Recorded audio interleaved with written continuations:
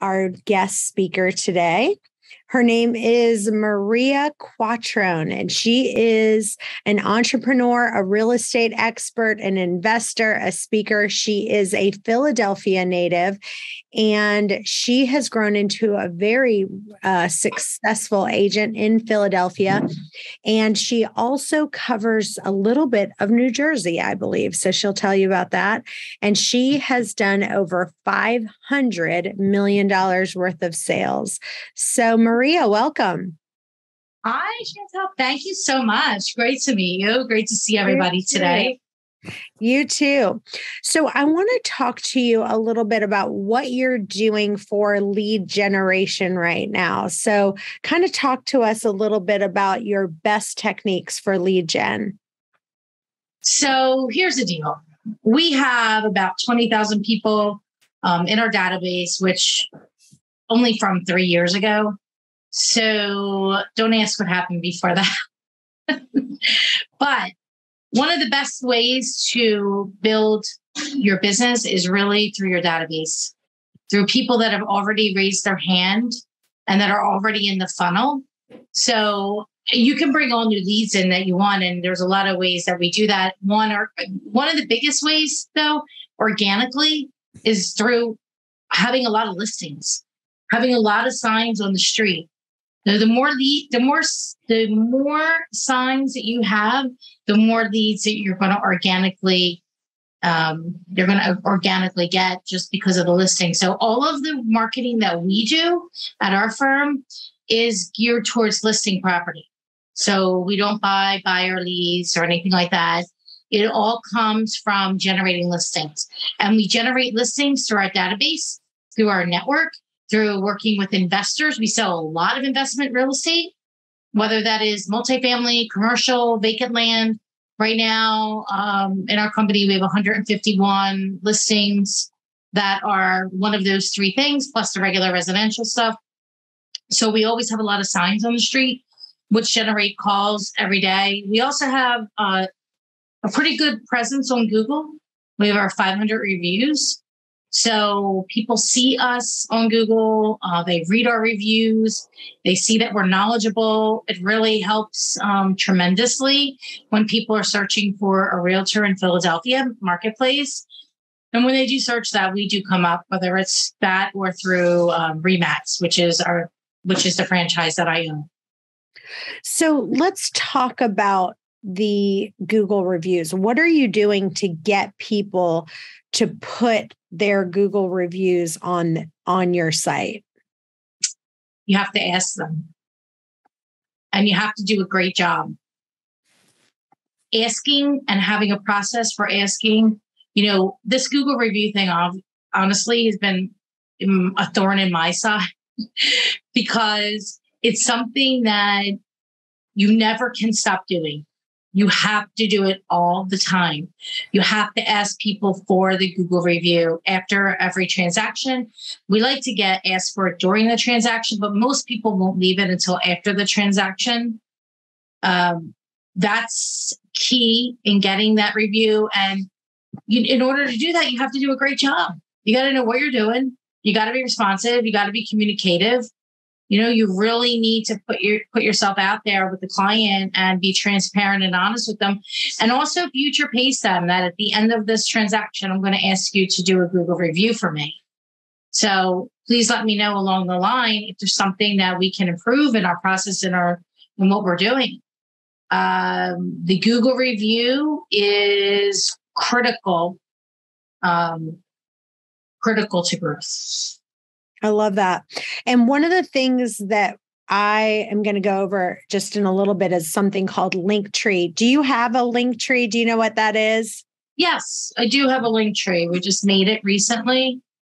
Awesome. I'd love for you to put that in just a little bit. You can find that and add that into the comments so people can do that. And I'll share that with you if in just a few minutes. But let's talk about kind of the processes that you do for time management. One of the things I'm hearing people say right now is that they're just so overwhelmed doing so many things.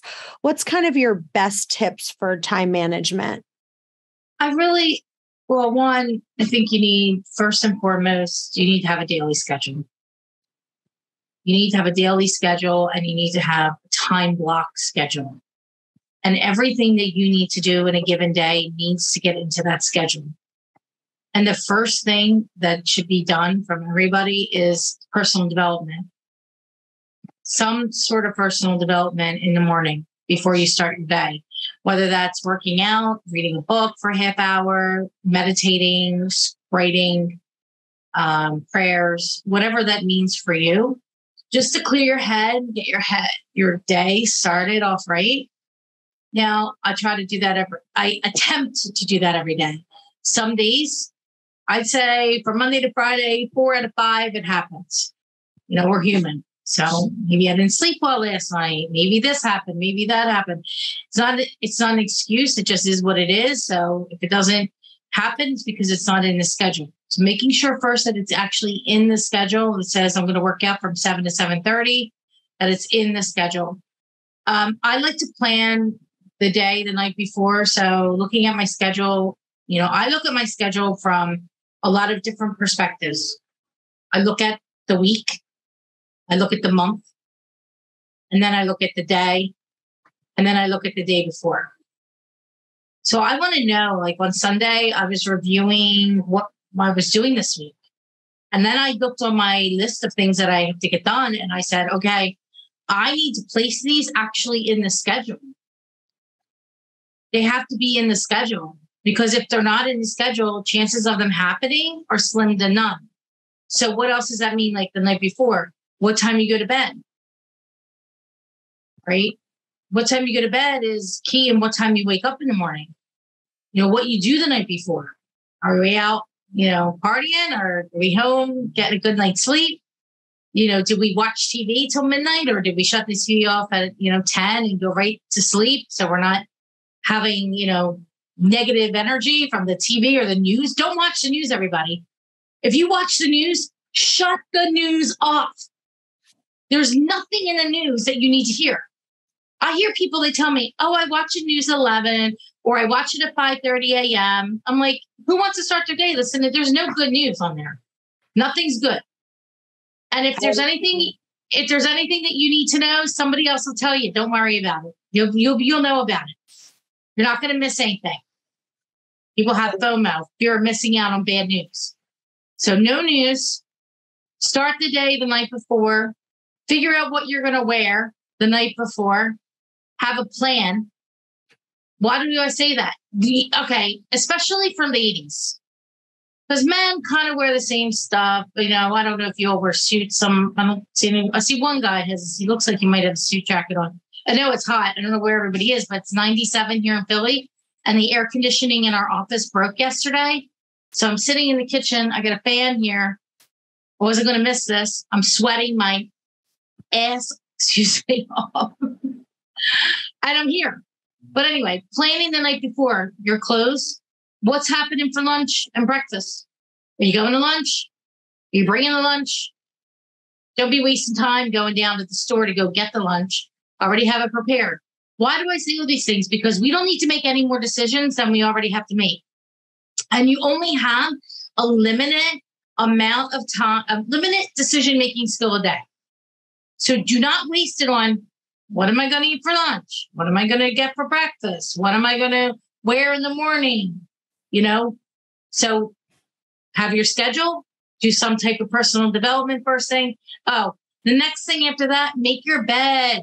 Everybody, make your bed. Why? It's a win. You won because you made your bed. I could tell you about 50% of people do not make their bed first thing in the morning. They do not make the bed. I don't care if I'm late, which I'm usually not, but I don't care if I am late. I'm making that bed because that is the first win of the day for me. First win of the day. If my husband's out of the bed will be made before I go to the gym. If he's not, it's got to be me when I come back. So it's either happening before the gym or when I get back from the gym and he's out of the bed. All depends on the day, what's happening. But the bed needs to be made. Your clothes need to be decided. Your lunch and your breakfast should already be decided. You need to be organized. You want to make money like a professional athlete, you need to get your shit together. There's so much money and opportunity in real estate. If you wanted to, make 7 figures, $1 million a year, completely possible. If you're organized, if your schedule is intact, and you don't do things outside the schedule. So if you're like, hey, you're looking at prospecting, lead follow-up, we call it, from 8:30, depending, 8:30 to 9 or 8:30 to 9, you're role playing 9 to 12. You're following up on making calls, making dials, 100 dials a day. You want to talk to at least 21 people a day. Then after that, if you have appointments, hopefully you do, you go on appointments. If you don't, you make more calls. There's not really any other things to do. Like a lot of the stuff that we do is a waste of time. Focusing on the income generating activities first and foremost is what's going to move your business forward, especially in today's environment where we're in a shifting marketplace. That's so good. I think people also forget about, they talk about time management, but there's energy management as well. And there's things that you just don't, that really drain your energy. And one of the podcasts I listened to this week, they were talking about how it's so important that the very beginning, you find out where you are. It's kind of red, yellow, green. And so green means this is the time that you have the most energy. So for me, from 8 a.m., really from 6 a.m., but 8 a.m. to 12 noon, that's when my energy is the highest. My focus is the best. Everything is the best for me. Some people, it's in the afternoon, some people.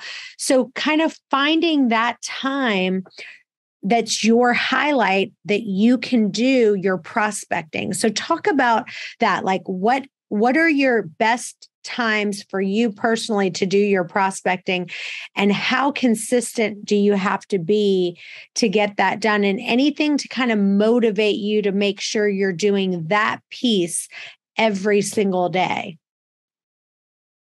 Here's the thing. The motivation needs to come from, why are you doing this? Not the why of like, oh, I want to do all this crazy stuff. People make these whys so big. But why is real estate the vehicle you chose? Okay.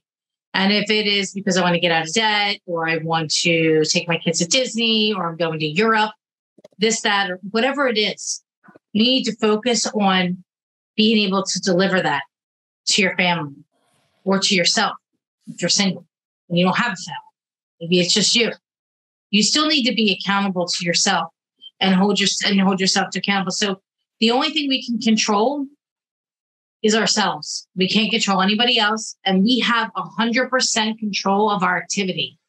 And so it's a hard question to answer because I don't need motivation to do anything. Like, I'm already motivated. How do you get up to other people to be motivated? Some people will never be motivated. They never will be. Right? We can't make a human do anything. We can just provide an environment of encouragement and building confidence. And how you build confidence is keeping your commitments to yourself. So if you said, Chantal, I'm going to make my 21 contacts a day, conversations a day, and you do it, oh, that feels good. And then you do it again the next day, oh, that feels good. So now we want to do more of it. I'll use myself as an example. I quit sugar on February 28, 2022. I was doing it for 1 month, for 31-day challenge, 31 days. I did it. And then I was like, oh, this is good. Okay. Let me continue that. So then I said, I'm going to do till Easter. And then I did that. And then I said, I'll do to the end of the month. And then it was till Memorial Day. And as this is going on, I'm feeling better. Then I said, okay, I'm going to start getting some good walks in. And I'm going to start riding my bike. And then I added in weightlifting a couple days a week. And then also reducing any complex carbohydrates. I already don't eat gluten. So like reducing any, and like eating potatoes, corn, rice, things like that. only like once or twice a week as opposed to daily. So why did all that happen? Because I had confidence, built more confidence as I start to feel better. It's the same thing in selling, same thing in making your calls. Here's the thing. You're going to be in pain either way. I was going to be in pain stopping the sugar, stopping the carbohydrates, stop adding the walks, all this. Or I was going to be in pain if I didn't do it, because I felt like crap. So with your calls, it's the same thing. The time's going to go by anyway. If you don't do it, you will be in pain. If you do it, it will be pain too, temporarily, because you'll start to see results. You start to see results, you get more confidence, and then you get better in what you're doing.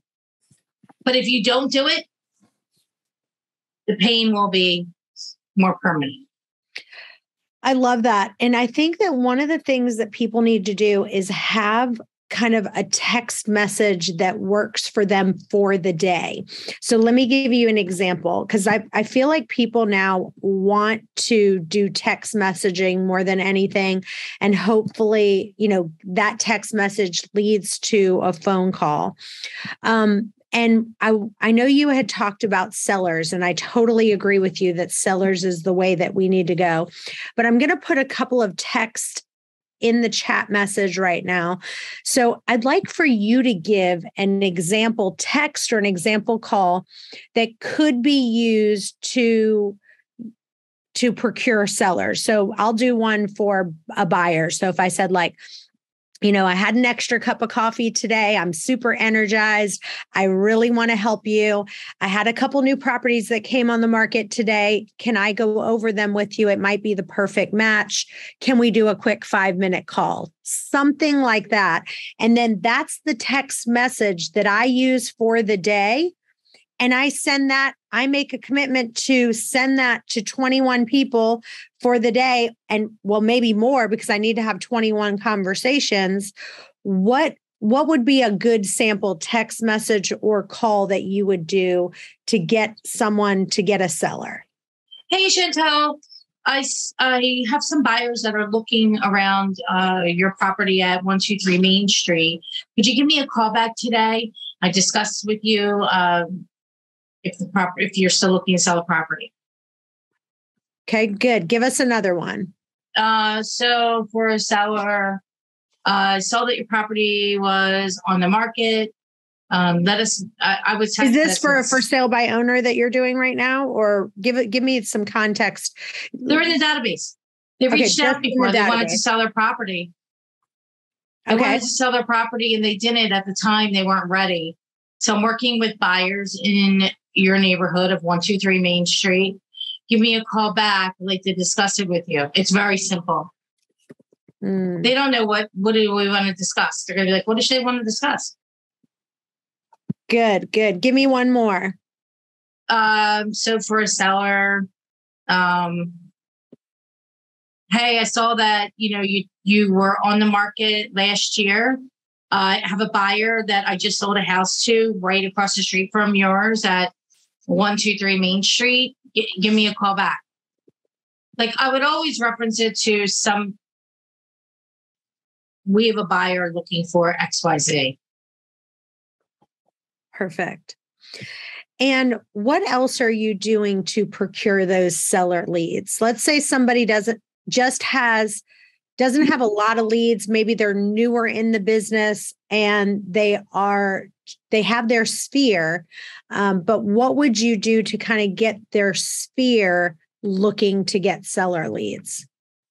Well, I don't think you can make anybody sell anything, Chantel. I think that you need to go after people that are looking to sell. For sale by owners, expired listings, circle prospecting about listings that just came to the market, door knocking. Expired listings is how I grew my whole entire business back in 2000. I started working with sellers, 2006. And calling the expired listings, mailing them, handwriting notes to them.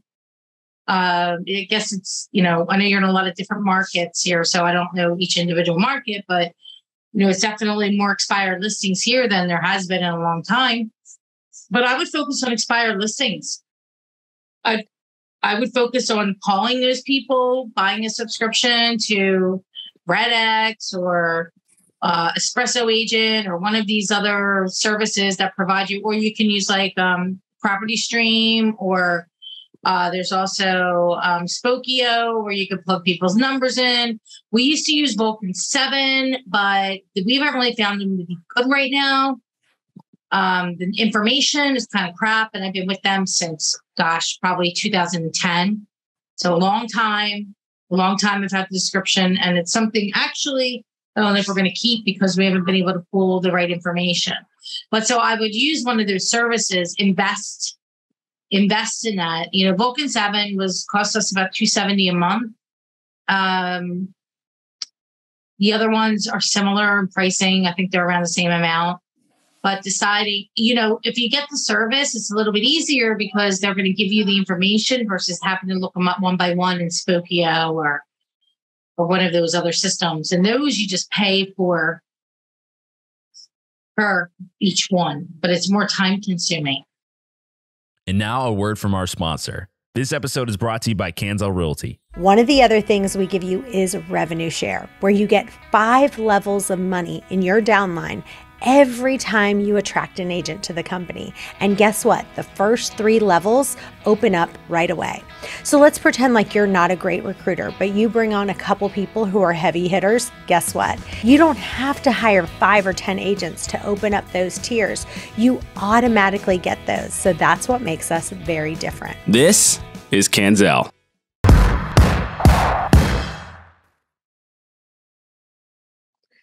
So what would the message be? So let's talk about an expired listing. And obviously there hasn't been as many expired listings with our market the way that it is, but I think we're going to start getting some more coming on the market. So what would be a good script for you once you saw that on there? What would your script be for an expired? Like if I'm talking to them on the phone? Either that or a text. If you could do both, that'd be great. So if I'm calling them on the phone, and so, hey, Chantel, Maria Quattrone with Remax at Home. How are you? Great. How are you? I'm awesome. Thanks. I'm calling about your property at 123 Main Street. I saw it recently came off the market. Oh my God. I'm getting so many calls from agents. I'm just about over it. All you guys do, it's like, how did you even get my number? Because I'm so over it right now. I've gotten so many calls and I'm done. Well, I'm sorry to hear that, Chantel. But when you sold this home, where were you going to go next? Down to Florida to be with some really good friends of mine. So you're going to go down to Florida. What area? I really love the Tampa area. I have a friend of mine, Deborah, that's such a little doll baby, and I just love her so much. I want to kind of be near her. Awesome. And how soon did you want to be in the Tampa area, Chantal? Well, I mean, if the house would have sold, I would have been there by now, but I can't seem to get it sold right now. No, I understand. And what do you think stopped him from selling?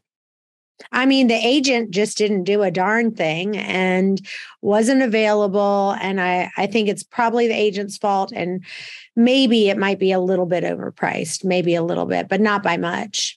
Okay. I understand what you're saying. So you have it listed here for $400,000.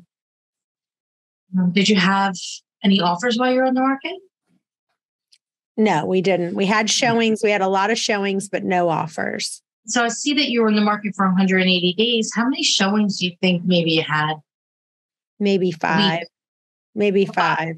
5 in the last 180 days? Yes. Okay. I understand. And are you willing to adjust your price downward when working with a motivated buyer in today's market? Maybe a little bit, but not by much. Not by much. Maybe a little bit. Okay. Understood. And what do you expect from the next agent that you choose? I want them to be really responsive, Johnny on the spot. I want them to just be in more communication with me. Okay. So you're looking for a weekly communication check-in? Yes. Great. Awesome. That's fantastic, Chantal. Well, not sure if you know, but we've worked with a lot of folks like you that have been on the market for a while. We actually specialize in selling homes that other real estate agents have been unable to sell. So I'd love to schedule a time. We could do it on Zoom or in person. Which do you prefer? Probably on Zoom just to start to see if I like you or not. How is either today, this afternoon between 4 to 5, or would tomorrow morning be better for you? Today's fine. Awesome. So Chantal, what I'm going to do is I'm going to send you a Zoom link shortly with a calendar request as well. And in there, I will have all the information about what we do to get properties like yours sold in today's marketplace. I can promise you this, Chantal, we will get you the highest value that the market will bear. How does that sound? Oh, that sounds real good. Awesome. Well, I look forward to seeing you. I'll be on Zoom at 4:00. I'm committed to seeing you then. Thank you for your time and have a great day. Well, one of the things that I noticed that was fantastic is that when I got really riled up, you just stayed so calm and then just moved right on to the next question. And the best next question that you asked, in my opinion, is, well, let me just ask you, if you were to sell the home, where were you looking to move to? Because then it just took me completely off that mad trail. And then I focused on answering that question. And I think that was really genius. I love that so much. That was really great. Thanks. Absolutely. So, we only can control our response and how we react. So keeping calm at all times, showing them that you're the expert in the marketplace and having that confidence. And I don't care that 100 other people have called her, because not that I don't care. I feel, that's a pain in the ass, but I know that if I don't help you, Chantal, I believe in my heart of hearts, you may get the wrong agent again. I like that. And that's how I approach it, that you may actually get the wrong agent to work with again. That's really good.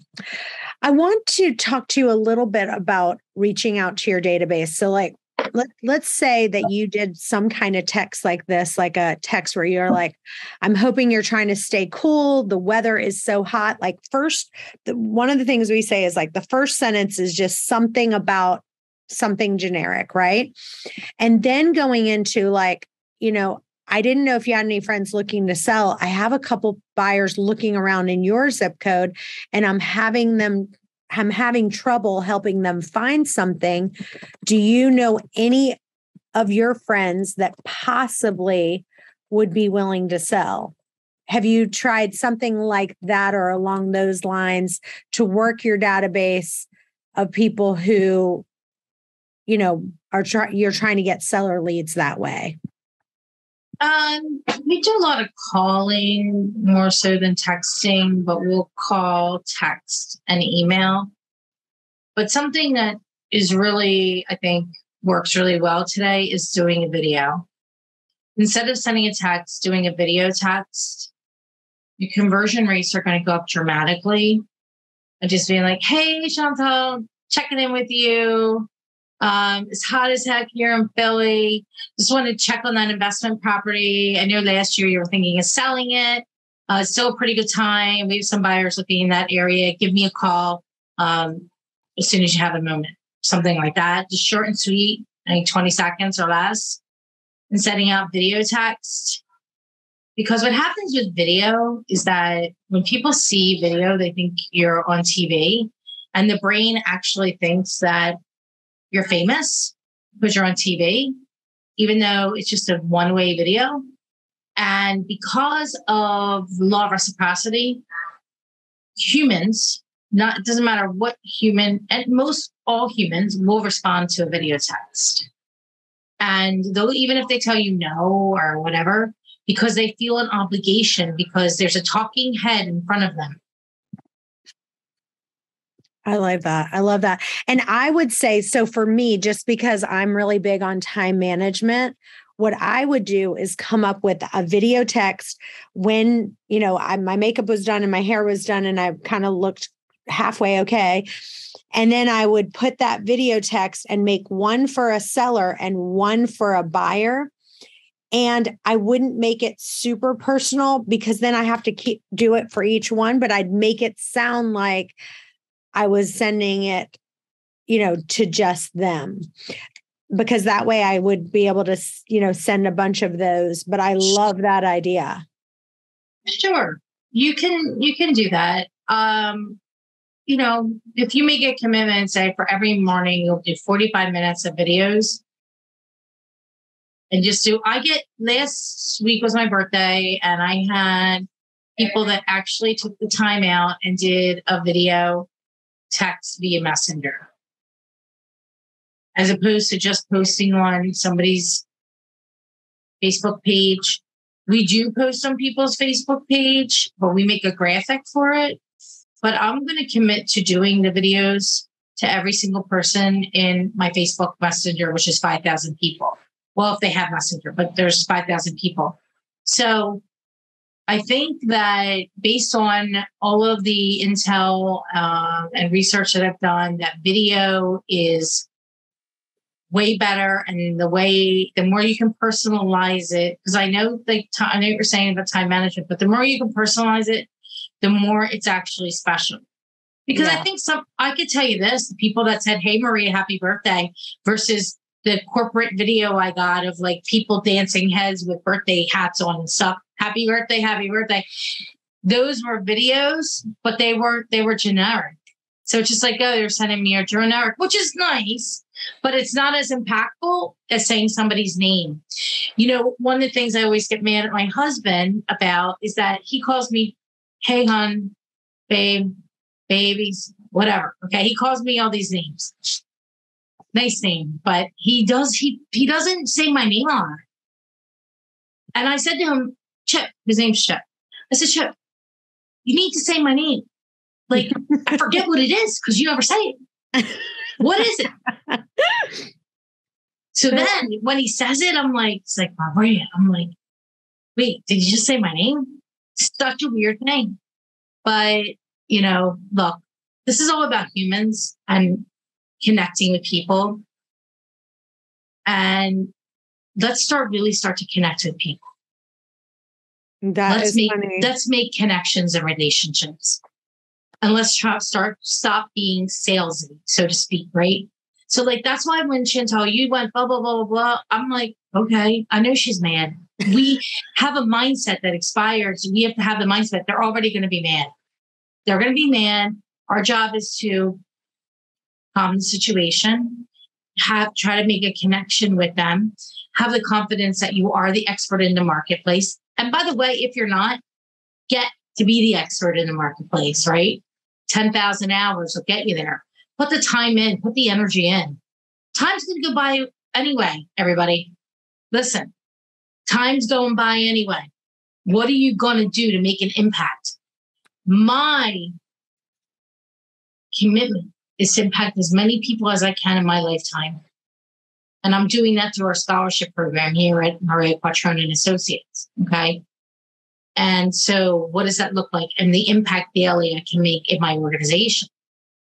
So how can you impact other people? Joining a church group, joining some kind of, dance class, joining a volunteer organization, giving back in some way, giving away free information. Be a resource. Tell people about what's going on in your community. Is there a holiday? Is there a fair this weekend? Is there, what's going on? Don't just always talk about real estate. See what happens, and I talk about this morning. My office meeting, I had it from 11 to 12. So I jumped on a couple of minutes after that because I was wrapping up. Every Tuesday, 11 to 12, and then Thursday, 11 to 12. Okay. So today I said, listen, the videos that I do and get sent out and the emails that get sent out, follow-up boss, because that's our CRM, they are priming the database for you to call them. So when they call, they know who MQA is. They know who we are because they've already been spoken to. People will come to the office. I've never met them in my life, but they say, I saw your videos. I saw you on TV, or I saw whatever. And they'll feel like they know me 100% because they learned my personality through my videos. So even if your video is just about, hey, I want to let you know what's going on in our community this weekend. It's 4th of July. We have this celebration or that thing, or it doesn't, start to think of it more like, how long do you intend to be in this industry? 10 years, 20 years, 30 years, longer? Start to think of your real estate career like that. What impact till death do us part? Okay, Joel. Hey, Joel. That's awesome. So, how long are you going to be in the business?